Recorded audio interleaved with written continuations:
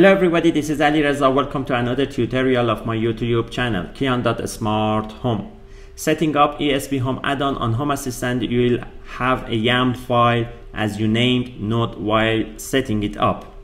By clicking on the add-on, which you can do it by navigating to supervisor, the add-on page opens. Then in this page I click open web UI. Here in this page you will see list of created nodes. By clicking on edit of each node, its YAML file will open, so we can add lines to it, or it's better to say that we can edit it. Editing YAML files, you can create switches and control outputs with these switches. But how to add switches? The GPIO Switch platform allows you to use a specific pin on your node and your development board as a switch. Then, as an example, you can hook up a relay to the GPIO pin and use it through this platform to control a light. Pins are very important as you must use proper ones. Why? Because not all pins, or let's say GPIOs, are suitable for any use. Having ESP8266 development boards, the best pins to use as outputs are 4, 5, 12, 13 and 14. One important thing to notice about ESP8266 is that the GPIO numbers do not match the labels on the board. Having ESP32 development boards, the best pins to use as outputs are 19 pins, as you see the numbers on screen. So you can use these pins as switches without any caches or interruption. Okay, to use pins of ESP development boards, we must add specific lines to the YAML file. Let's add lines to define switches. On the file, below the captive portal, at the beginning of a line, I enter switch. The switch domain includes all platforms that should show up like a switch and can only be turned on or off. All pins that you want to use as switch must be added below this line. The switch must be at the beginning of the line. In the next line, first I enter a dash, then platform.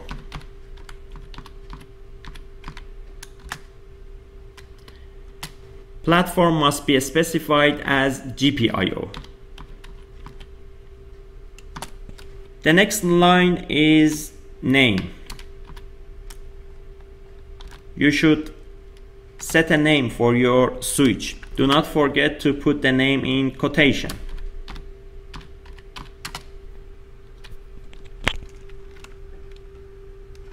The next line is related to defining pins. As I mentioned earlier, pins are very important as you must use proper ones. This file is related to my nodemcu development board. I use pin number 4.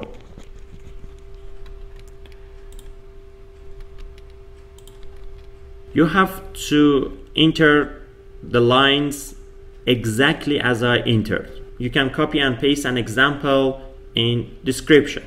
If codes are not entered correctly, the install button will be disabled. The next line can be ID.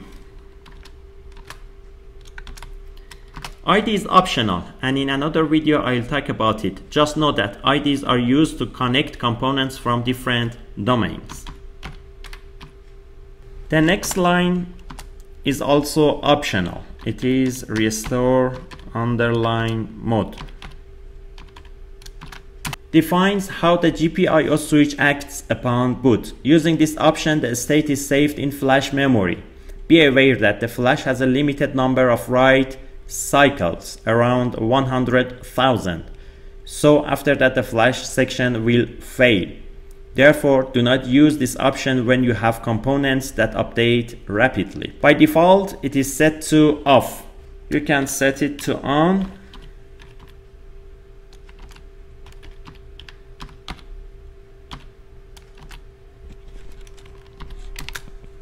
You can find out more about the values this option can have in description.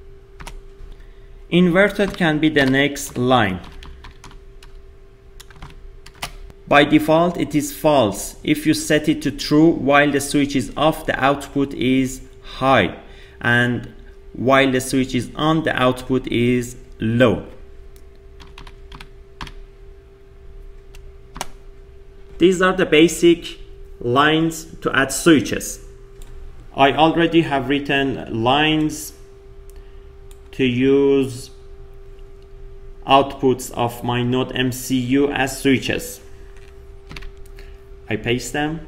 As I said at the beginning of the video, the best GPIOs, or let's say pins of ESP8266 to use as outputs are GPIO 4, 5, 12, 13 and 14. So this is the basic lines to add to the YAML file to create switches to control pins as output. Be careful that all the lines are below the switch. After editing the YAML file, you have to click Save, then click on Install to upload the edited YAML file to the board. The board is connected to Home Assistant wirelessly, so I select wirelessly. Uploading file begins. Wait till it completes. When you reach to these lines, uploading is successful. As you can see here, there is a description of what we have done. I click on Stop.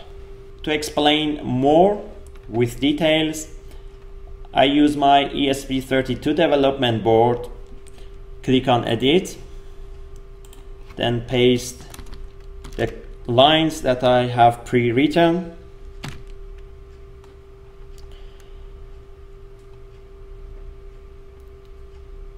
The domain is switch. The platform in all switches is GPIO, as you can see. Do not forget to put the dash before the platform. The best pins, or let's say GPIOs on ESP32 to use as outputs are 2, 4, 5, 12, 13, 14, 15, 16, 17, 18, 19, 21, 22, 23, 25, 26, 27, 32 and 33. After entering pin, switch 1 is a normal switch, as you can see. Defining switch 2, I add an ID with the name of relay. Defining switch 3, I define restore mode to default on. So after booting up the board, switch 3 is turned on. Defining switch 4, I inverted it by setting inverted to true, which means while the switch is off, the output is high, and while the switch is on, the output is low. You can add icons to the switches. Here is an example. Later in another video, we'll talk about using icons. The format of entering icon must be like this, in quotation, begins with MDI, colon, and the name of the icon. We can have momentary switches. To create momentary switches, for example, switches that toggle a pin for a moment, you can use on, underline, turn, underline, on, trigger. This is on, underline, turn, underline, on, then colon. This is an automation to perform when the light is turned on. Then we define a delay time, which must be in milliseconds. After that, the action must be defined, which is switch.turn underline off. You can find the lines in description. After editing this YAML file, I click on save, then click on install to upload the edited file to the board. Select wirelessly. Uploading begins. Wait till it completes. When we get to these lines, installation is completed. And here you can see the list of switches. I click on stop. I click on configuration, select integration. ESPHome integration must be automatically added to your home assistant. I have 2 development boards. They are here. I can select each of them. As you see, I selected ESP32. It has 1 device and 19 entities. I click on the device, select it. Here are the list of entities. This is the icon I used in switch 6.